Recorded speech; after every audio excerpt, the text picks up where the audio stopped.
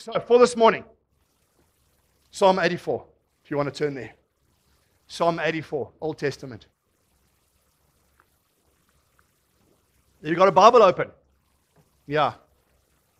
It goes like this, starts off like this. For the director of music, according to Gittith, whatever that is,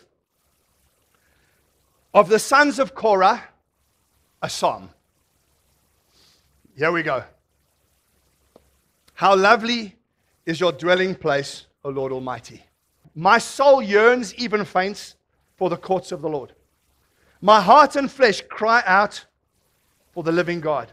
Just in my notes, in a quiet time, I wish I could date when I write these things, because I've had this Bible like almost 20 years.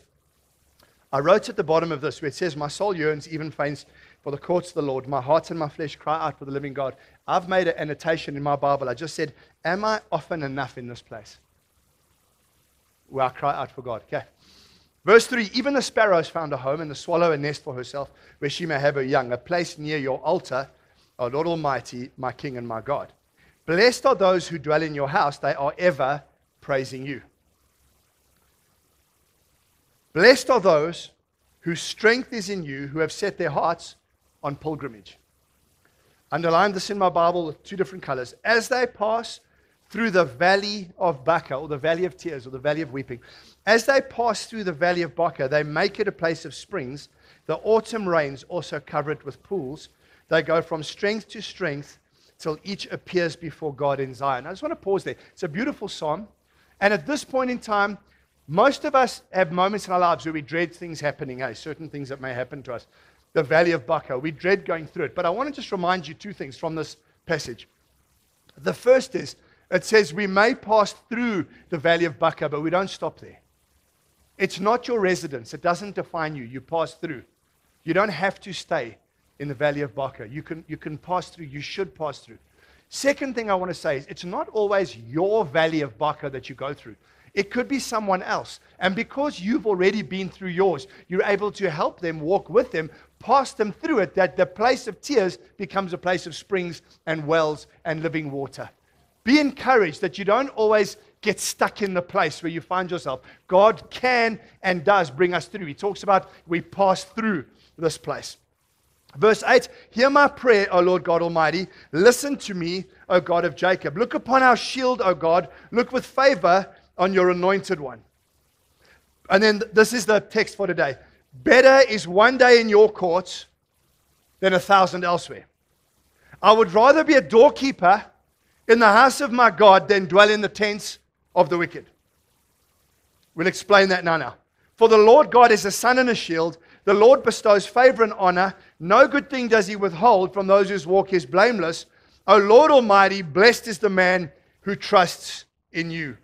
The psalmist is reflecting on the joy of being in God's house. And there are two things in the psalm that are important to him. The first is he's delighting in who God is. And secondly, he's delighting in what God gives. So who he is and what he gives. Now in the ancient world, I'm sure you know this, all these pagans had idols.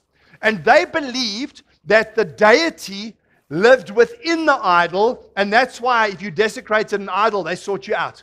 In those days, they literally believed that the deity inhabited the idol. It's a mockery, because remember, Satan has nothing original. He can only copy. He can't originate. He's not a creator. He can't make something. He can only copy and falsify. We know that Jesus took on the Son of God, the Word of God, took on human flesh and lived among us. God inhabits his people. So what they believe is that these deities come and inhabit these idols. And so, in the same way, the God of Israel inhabited the temple and the Holy of Holies within the temple. But remember, God's physical address isn't Jerusalem. It isn't a temple. God's dwelling place is heaven. But he allows his manifest presence to be in a place, the temple. But you also know that when you read your history, after David and Solomon, when Solomon's son Rehoboam took over the kingdom, Jeroboam, made a huge mistake. And what he did was he allowed the worship of idols. I always forget their names. There's Jeroboam and Rehoboam. And the other one took the northern kingdom and put false gods in place. And what did God do? He says, I'm lifting my presence. I'm lifting my place from there. I will not share my glory with this lot that are behaving like this. That's what he did. Because they knew that God inhabits everything, but he has a place. And he chooses to live in that place. And Jesus said that that place, that temple, is called my Father's house in John 2, verse 16. So I start back in Psalm 84. How lovely is your dwelling place, Lord Almighty. My soul yearns, even faints for the courts of the Lord. What's he talking about? To go to the temple is to seek the presence of God. The temple cannot contain him because he's bigger than that, but he's found there. And then we all know that around AD 66, the temple was destroyed. And then Jesus says our bodies become the new temple in which God lives. In other words, when people out there want to find God, they either have to come to a church where truly Jesus is worshipped. Like this morning, didn't you love the worship? I think for me it's the highlight of the day. This preaching was, you can go. But the worship, because worship is God-centered. Preaching is this-centered. Worship is him-centered. If we're going to choose between preaching and worship, rather go for worship. Rather go for prayer because it's God-centered. Are you with me? And when I'm telling you, like this morning, the Lord inhabits the praises of his people. The only way you did not enter the presence of the Lord this morning is because you chose not to. Because you're either distracted or something. But his presence is here. He always, the Bible says, just same as you ask for forgiveness that he forgives you, is the same way he inhabits the praises of his people. And so you become a living temple, which means if people want to encounter God, they either come to a church where Jesus is truly worshipped, or they come to you. And they ought to find the presence of God around you and I. And that's where we're going to go in this thing this morning. We are God's temple. And our longing, according to Psalm 84, should be for the God who dwells there. The psalmist is using words like, my heart, my flesh cry out. I'm fainting for the courts of the Lord. It's his whole being. His soul is his self. His heart is his mind. His flesh is his humanity. He's engaged and he says, I cry out. That verb, to cry out, means to shout or to give a ringing cry. It's a desperation for God. And then he says, better is one day in your courts than 1,000 elsewhere. In other words, he's saying the quality of time spent with you is far better than the quantity. Because there are people who, I have my quiet time. There are people who've had quiet times for 15 years. They look like they've never seen Jesus. Huh? They act like they've never seen him. They do all the religious stuff, but nothing ever changes in their lives. There's none of them in this church, but they're in other churches. You know those people. I'm 20 years saved, can't you see? No, we can't. You look like a miserable old lemon sucker. It's not the quantity. It's not your length of years. It's being in the presence of a God who can change you and I. You know what the great news is that we sang about this morning? We're all broken, useless, sinful people who mess it up all the time, who go to a living God who forgives and loves and restores us. There's no better news. Saying I can't become a Christian because of the Christians is like saying I can't go to gym because of the fat people. Huh? Why are the fatties in gym in the first place? To get into better shape, to not see the doctor so often. Why do we go to church? That Jesus can change us into his presence so we can get rid of the stuff that it's all around us. Are you hearing me? Good. It's the quality of our lives. And to be a doorkeeper, the word is, if you're a doorkeeper in some place, you are literally on the threshold of the dwelling place. In other words, you're about to step into something. So I highlighted in green on my notes. What are you on the threshold of in your life in 2022? 2024, sorry. Whatever. My brain's still in Lesotho. So's my friend's arm. The whole of him. His bike's still there. So, what are you on the threshold of? What whispers has God been speaking to you? Where does he want adjustments? What things, you have a current relationship with a God who inhabits your life. What's he doing? What's he saying? When you look forward to the rest of this year, what is God doing? What does he want to do in that temple he purchased with his own blood? Your body. What is God nudging in your spirit? You see, when you find yourself in the presence of the Lord, it's the place where God reveals himself. Isaiah 6 verse 1. In the year that King Uzziah died, I saw the Lord seated on a throne, high and exalted. The train of his robe filled the temple. I believe the church is being renewed today. Everywhere I go, God is knocking on the door of the church and he's doing real things. And I want to say that where he is, I believe, in worship and in service, I believe God wants to reveal his grace and his glory to his people. God wants to be present. God wants to be here. Not just one we worship who's far away.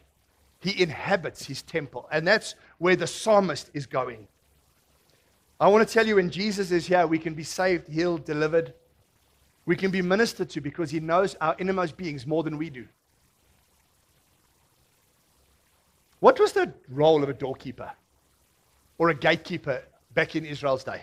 In the temple at Jerusalem. Just quickly, they guarded the temple of the Lord. They opened and closed them in proper times, 1 Chronicles 9, and they prevented the unclean from entering the sacred enclosure.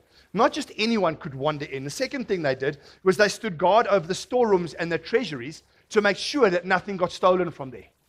Because people would bring in a whole lot of offerings and very expensive stuff. And the third thing they did was they stood guard at the entrance, a constant reminder that communion with God is a privilege and not a right. In other words, nobody has the right to just wander into God's presence whenever you like. You come God's way. You come the way God wants you to come. Do you remember in the Garden of Eden, there was no doorkeeper to the presence of God? Adam and Eve enjoyed the presence of God until Adam sinned. Then a doorkeeper was put in place to prevent the unclean from coming in. You see it in Genesis 3:24. After he drove the man out, he placed on the east side of the Garden of Eden cherubim and a flaming sword, flashing back and forth to guard the way to the tree of life. Yet in his grace, God continually calls unholy people to himself. But there's a way that those unholy people have to approach him, and that's what we're going to celebrate over this next weekend. There's a way to approach the Lord. And God is kind. Even Moses could come close to God, but when God revealed himself to Moses, take your shoes off, this is holy ground. Moses could come so close to God, and God had to hide Moses in the cleft of a rock. We know that God said to him, bring Israel close to me, but in bringing them close to my mountain, put a line around. They can't come closer. There's always a separation between man and God because of God's holiness. Then we need to figure out, how do we get there? And so for God in the wilderness and then in the temple, for God to dwell among his people required an act of incredible grace on God's part. No human being can approach God without God giving him permission to do so. Are you all right? Then, in Numbers 3, the Lord sets apart the tribe of Levi to help the priests. In 1 Chronicles 9, we read that Phinehas, the grandson of Aaron, the brother of Moses, was in charge of the gatekeepers. Verse 19 says that they guarded the entrance to the dwelling of the Lord. Now, you can understand the significance of Phinehas in Numbers chapter 25. Do you remember when they're in the wilderness and they still said, God said, you don't mix with the ungodly people nearby. One guy goes and falls in love with a Midianite chick, brings her into the tent, into the house of the Lord, into the people of the Lord, goes into the tent with her, and listen, they weren't just talking because Phinehas got a bit annoyed. So he went in with a spear, the Bible says, and pegged them both to each other on the ground. So I don't know what they were doing, but the spear goes right through both of them. And Phinehas stopped the judgment of God and the curse of God going upon the nation. This is hectic. He turned away God's wrath. And in 1 Chronicles 9, Samuel assigns gatekeepers to a position of trust. Remember, Samuel himself had been a gatekeeper as a little boy. Remember, his job was to open and close the temple under Eli with his bad boys. And so Samuel puts gatekeepers to protect the holiness of the tabernacle. And remember then when David says the ark of God needs to come back to the people of God. Remember? And Uzzah goes and touches the cart that the ark is being carried on. He falls dead. Remember? Then they take the ark of God, David, and they go and put it in the house of a guy named Obed-Edom. It stays there for 3 months and blesses his house, the presence of God. By the way, Obed-Edom is the descendant of Korah. So he too, where am I?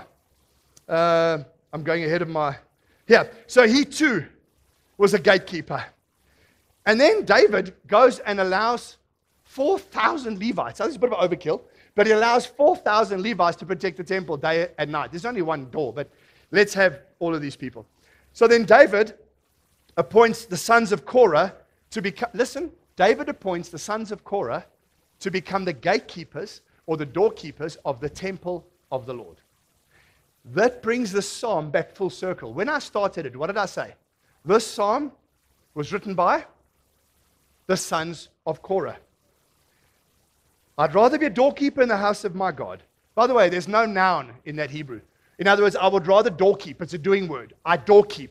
I do something. I'm stationed at the threshold of my God. There's hectic irony in this psalm. Who are the sons of Korah? Do you remember Numbers chapter 16? Korah leads a rebellion in the wilderness where Korah says, you know what? Anyone can burn incense before God. Anyone can come before God. Moses and Aaron and Miriam, you're not special. We can all do it. 250 people join with him. We're all equal. Who do you think you are? And then God says he's going to judge. So Moses tells the people, move away from them. Now they're sitting with their tents like this. All the people move away. The ground opens, swallows them up and closes again. That's Korah. Somehow, these kids don't die. So God goes and he allows Korah's children, Numbers 26 verse 11, he allows Korah's children to make it their life's work to prevent the sin of their father from happening again. You see, Korah wanted anyone to be able to access God at any time, regardless of God's requirements. There are churches today.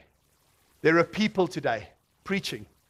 Anyone can come to God the way they want without having to go through the broken body and the shed blood of Jesus Christ.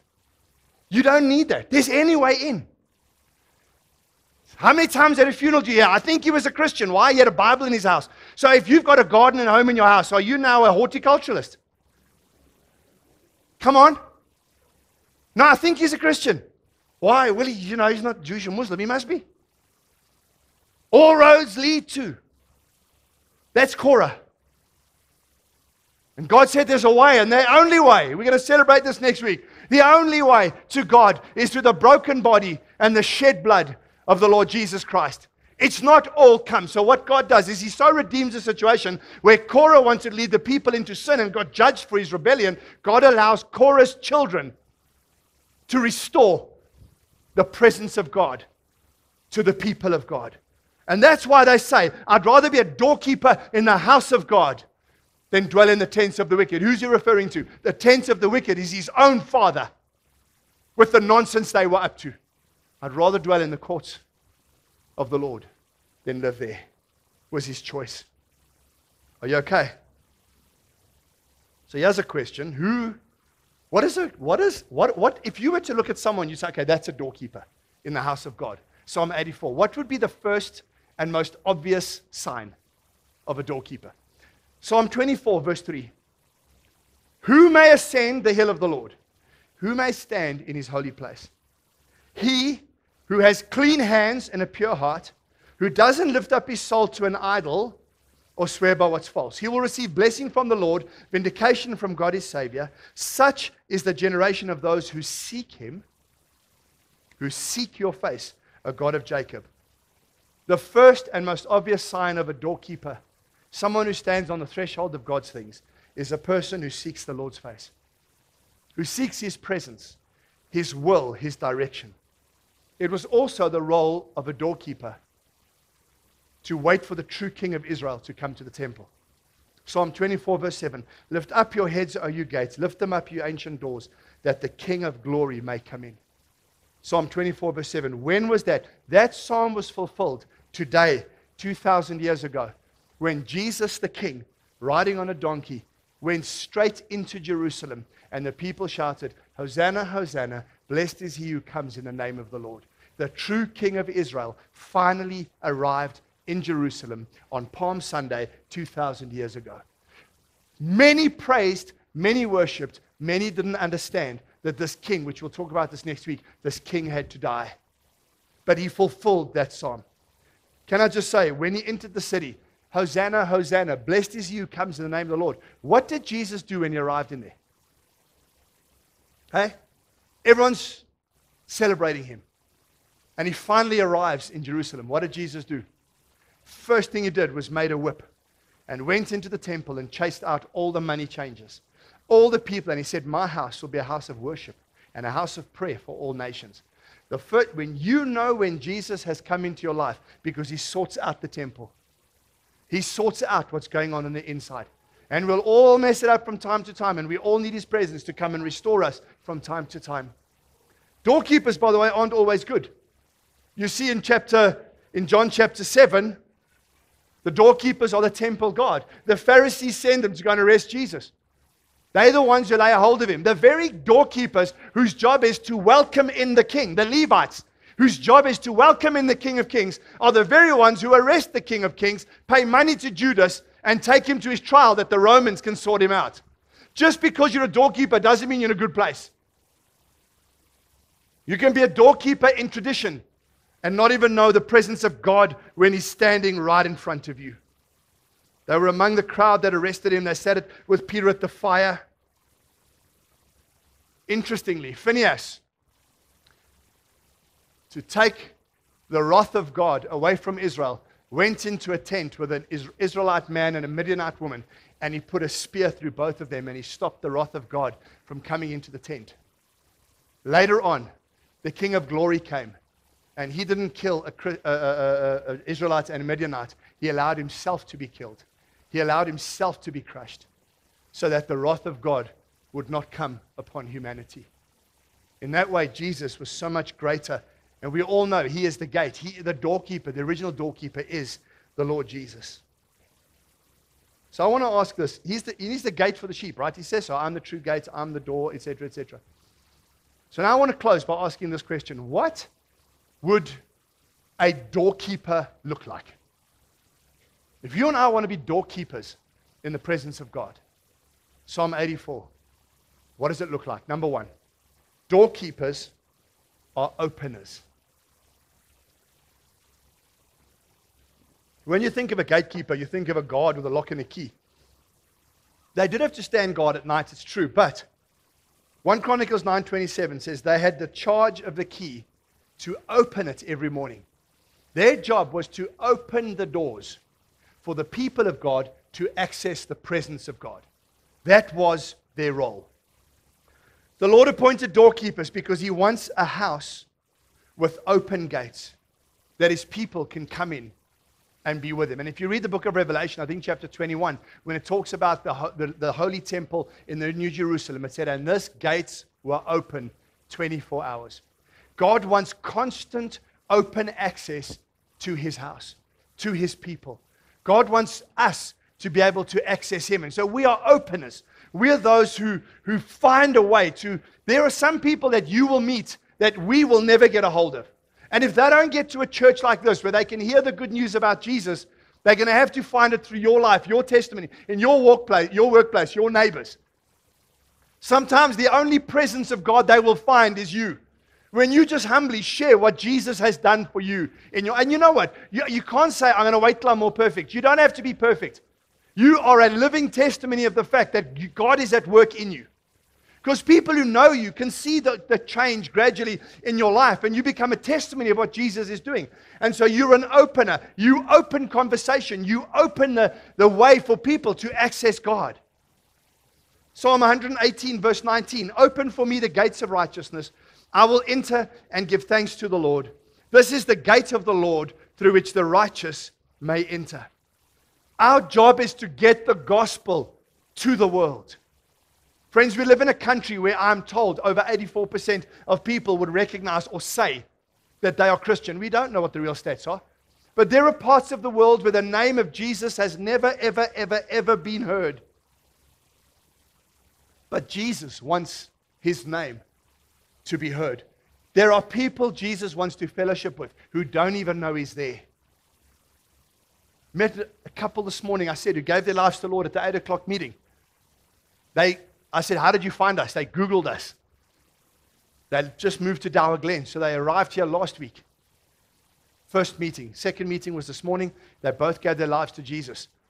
Afrikaans. I said, one of the questions I always ask people, what's your background? I said, no. The guy says, I was Methodist when I was a kid. I haven't been in church since then, 25, 30 years. She says, I have no background of church. Now listen, if there's anyone in this country who knows something of the things of God, it's the Afrikaners. Well, it's godsdienstig, né? They have this God thing. Whether it's right or wrong, you can't find one that doesn't believe in God, you know. And these oaks have no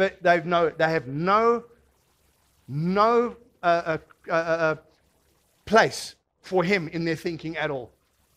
Don't you assume that the person walking away from you or walking towards you is in a relationship with Jesus just because we're in a so-called Christian country. And God is longing for every single lost child to come back to him. Are you okay? I go so far as to say that sometimes there are whole nations of people that call the name of the Lord, that it's not even the same Lord. Because the Lord they're claiming would never allow them to do the things they're doing. And you've got to say, okay, we need to just open our hearts again and see, Lord, where are you in this? We've got to get them to come, not stay away. We've got to open doors for this gospel to get out there. We're openers. Number 2, we're urgent. Jesus wants fellowship with all of God's creation. In Mark chapter 13, verse 32 to 37, Jesus warns his disciples to stay awake like a doorkeeper, waiting for his master to come home, not knowing when he will arrive. He says, stay awake. Be urgent. I'm longing to come back. Then he gives a warning. Luke 13:25. Once the owner of the house gets up and closes the door, you will stand outside knocking and pleading, Sir, open the door for us. But he will answer, I don't know you or where you come from. Listen, Jesus warns, on that day, that open door is going to close. And on that day, when that open door closes, you can do what you want on the other side. You're not getting in. When that final trumpet sounds, and the world that's playing with God right now, a world that's going so far astray, needs to know that the door's open, but it doesn't remain open forever. Don't lean on God's grace too far. Do you know that repentance, forgiveness of sin, is still real today? You cannot just go and preach, well, he loves everybody. He does love everybody, but not everybody's going to heaven.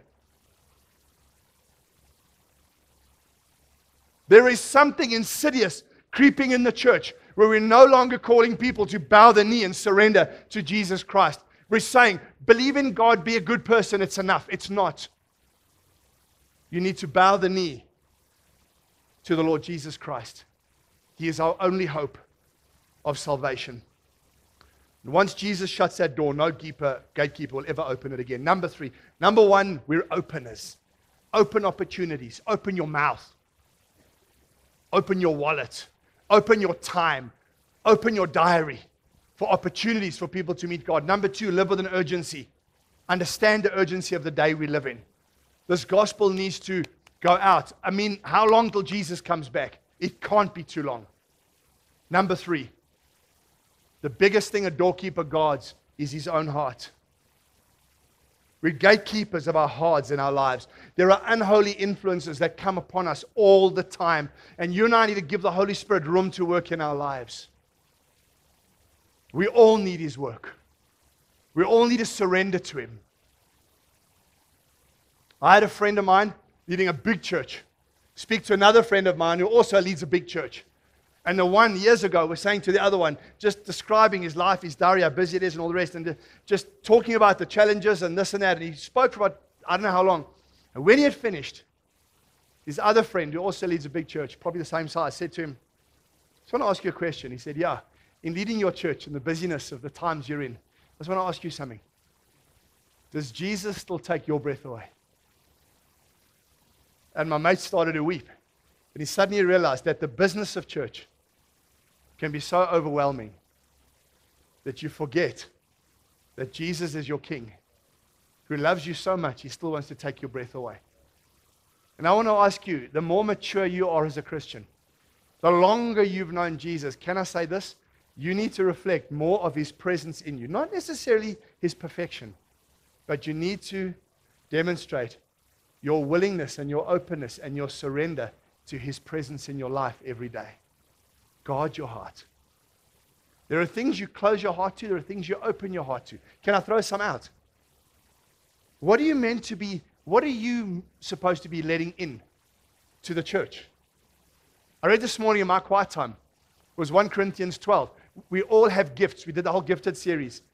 We all have spiritual gifts that the church is meant to benefit, not only on a Sunday with a couple of people here. It's as you interact with people. What spiritual gifts have you got that others are blessed by? We need each other. How are you benefiting others? Because you're meant to be. What are you letting in? What's those beautiful characteristics you have that only you have, that we need? Are you opening them up for us? Do you even know what they are? I said this earlier. What are you standing on the threshold of? Number 3, are you tending to the Lord? While I was in Australia, we had the National Elders Time. And so this group in Balaclava we're working with, I got them to come to the second day when Tyron was sharing. On the first day, can you believe it, Dudley, some of you know Dudley Daniel started our whole NCMI. Dudley at 80 years old got the strength together and he came to 115, 120 pastors throughout Australia in Adelaide. And Dudley took the whole day and shared with us. And you know what he did? He started like this. He said, those of you in ministry, those of you on eldership, those of you leading the churches, whatever, I just want to say to you today, your first ministry is to minister to the Lord. And then, by the end, we're all repenting and receiving Jesus as Lord again and all the rest, because he just hit us with, how is your ministry to the Lord? Not your ministry to people, not your output. How's your ministry to the Lord? Because how are you going to minister to people if you're not ministering to the Lord? He took 2 sessions, made us all cry and beg and ask Jesus back into our lives. It was the most beautiful time. But are you opening your heart to the current activity of the Holy Spirit inside you? Number 4, are you a custodian of His presence? Are you aware of the presence of the Lord? The Bible says you're a living letter. The Bible says you're a fragrance. Can I just be honest? When people come near you, they smell. No, not they smell. They sniff. You have a smell. What are they smelling? From your words, your actions, just the look on your face. Do you demonstrate someone who I love Jesus? I'm not perfect, but I love Jesus. Is that there? Are you an aroma? Are you a custodian of His presence? I promise you this, you cannot be a custodian of the presence of the Lord and at the same time be a bitter person who speaks ugly about people. You cannot. It's one or the other. And only you get to decide which one you are. Only you know the state of your heart towards other people. Only you know if there's a generosity of spirit or a silent judgmentalism that tells you that you have pride and a superiority. And you're so frustrated because God's never used you to the level of your ability. And He will not if your heart isn't clean. It doesn't have to be perfect. It needs to be clean. In other words, I watch what I say. I watch what I think. Because no one knows except God. Korah had a bad heart. His kids were custodians of the presence of God. And lastly, what could God be asking you to have faith for this year? Hey? As a doorkeeper, a gatekeeper, if you're on the threshold, what could the Lord be asking you to have faith for? Because when you guard your heart, you also take the words He's speaking to you and you put them inside.